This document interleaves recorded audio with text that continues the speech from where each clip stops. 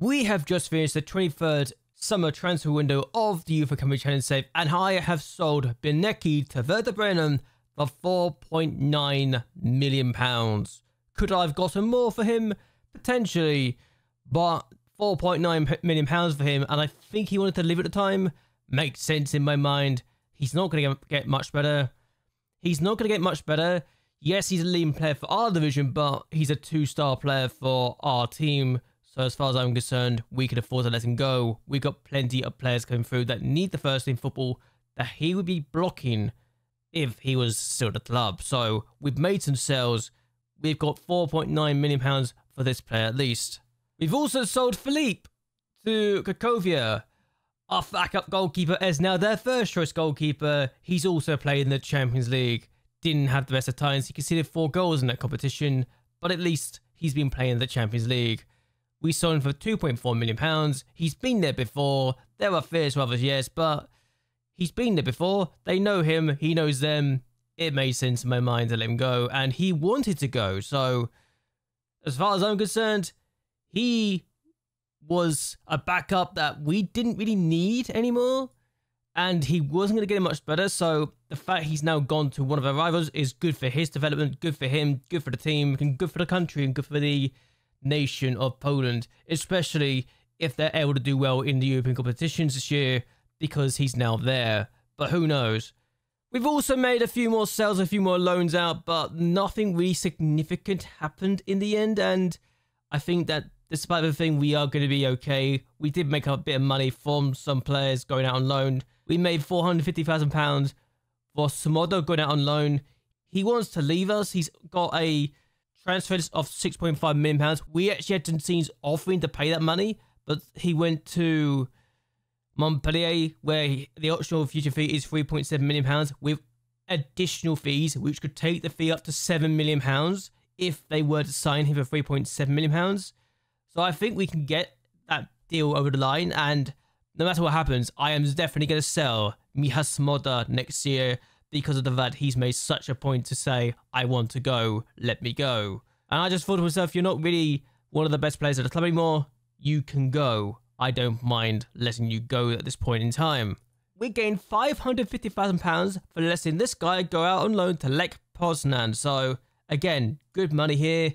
He was out on loan at Reading last year, and now he's back in our country and has got a goal and assist already. So, we are filling up this nation with good players, good Polish players, and I'm hoping that despite the fact they're good enough to take us on, we're not going to be missing out on this, and we're not going to be made to pay for letting these players go out on loan throughout our country.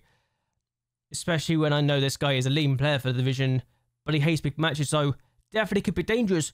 But I'm hoping that because they're playing in our country, that these bigger teams can get into European competitions and then do well. Lech Poznan are good enough to do it. They just haven't done it, and last year they failed to get into Europe at all, which was very disappointing. And I think I need them to be in Europe. I really do. But now, let's go over the results we've had since we last met. The first game we had was against Jagiellonia. They had 2 shots on target and on goal and scored with both of them, but we won 3-2. So we got another Super Popolski trophy to our cabinet. It's now 8 we've got, and I'm hoping that despite slipping up a little bit, we're not going to be made to worry too much. Novak didn't have the rest of the games, but neither did Kowalski, so... And neither did Davidovich, to be fair, but we've got players who could do well, and I'm hoping that we can do good things this year. This is also the last time that Benecki played for us, I believe, because he got an assist as well, and might be the best contribution he ever did for his last ever game, but what can you do? The first game we had was against Gelkas Yasemvia, and we beat them 3-0, though it took us a bit longer than I wanted to get the opening goals, but we got the opening goals, we got the opening win, and as far as I'm concerned, a great opening to the season for us once again. We then took on Popolskitia and beat them 4-1. Novak, I took off and substituted in the middle of the game in the 63rd minute of the game for Mario because he conceded the goal and it was down to him. So Novak has not played since this game. But am I harsh to have made the decision to take off my goalkeeper 60 minutes into a game and then replace him with another goalkeeper? I don't think I am harsh, but if I am, let me know. I just got frustrated with the mistake he made and decided, you know what? Off you come. You don't deserve to be on the pitch anymore. And there you go. Romario has now become my first choice goalkeeper as a result of Novak having 2 poor games in the first 3 games of the season. We then took on Provincia and beat them 6-0 in our first time meeting them in the league, and I just felt sorry for them, honestly. Davidovich getting his 3rd brace in a row, so that's great, and Podolski also gained a brace in this match. Romario had a 7.7 average rating, so I'm starting to feel like my decision to replace Novak with Romario might be a good call. So, can we keep this up? We took on Cracovia next and beat them 1-0. Davidovich getting his 7th goal of the season already, and once again, we're looking good. They had no shots on target in this match, so we really couldn't be tested goalkeeper-wise, but at least we did ourselves justice and did good things. I'm happy with the win.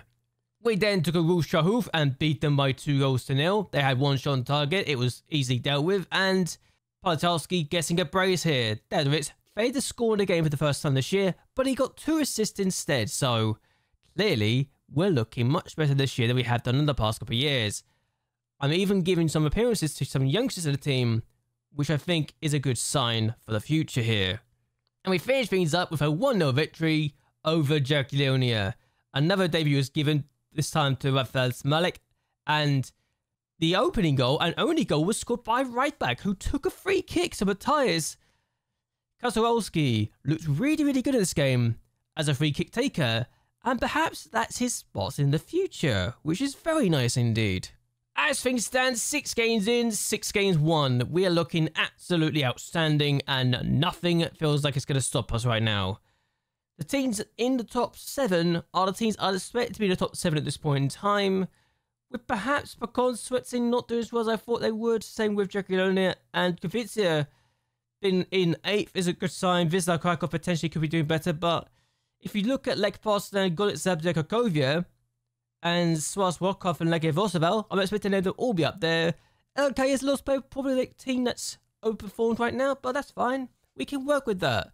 We've got some really talented players, and I'm happy that they're doing well here. The fact we've got 2 players in the top 3 goal scorers chart already is kind of saying a lot. Oh, also, on transfer deadline day, we had offers from both Leicester and Bournemouth of around 10.25 and £11.5 million for Matthias Cavals of all players. I didn't take them, but it's good to know that we have these offers on the table if we ever wanted to sell him. That being said, we had about an offer of £34.5 million for Dennis Naraki, which I think says a lot. It really, really does. That being said, though, we've had a Champions League draw, and we've had some reasonably difficult opponents, potentially. We get Celtic in the first game, Fiorentina in the next game, Juventus in the 3rd game. They're all at home. Then we go to Newcastle, then we host Real Sociedad, then we go to Sparta Prague, then we go to Firenze, and then we go to Real Betis, the La Liga champions, which I think is doable. I honestly think we can win enough games to go through to the next round at least, and that's a promising sign. Whether or not we actually do, I don't know, but Juventus and Newcastle are definitely difficult games, home or away. Same Real Sociedad and Fiorentina. Sparta Prague and Firenze and Celtic we should be winning, I think.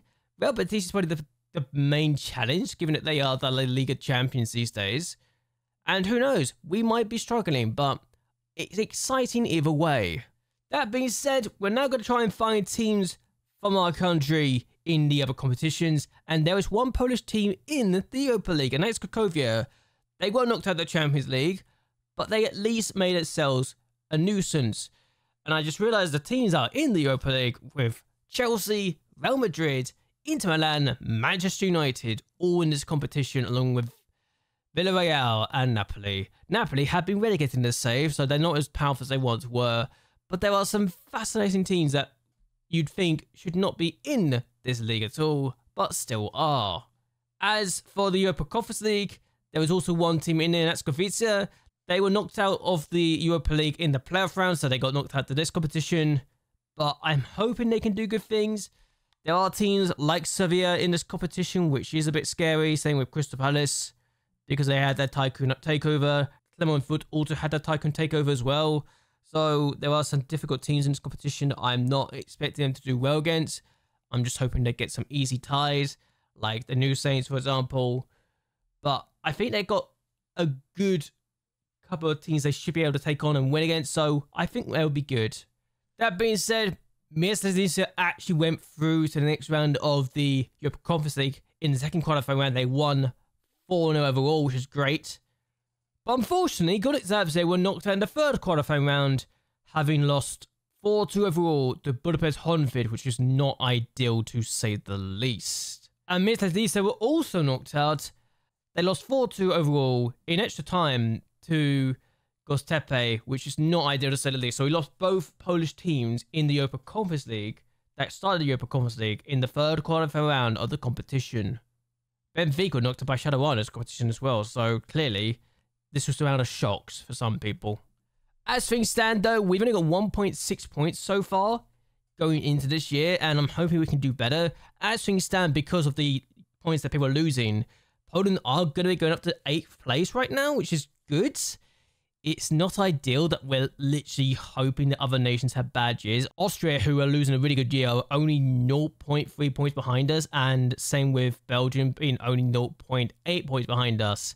So we're kind of hoping that we can keep having a good year and the other nations have a bad year, but we can't rely on that for long because of all the other nations going to be having good years eventually again. So we need to start putting our weight, and quickly.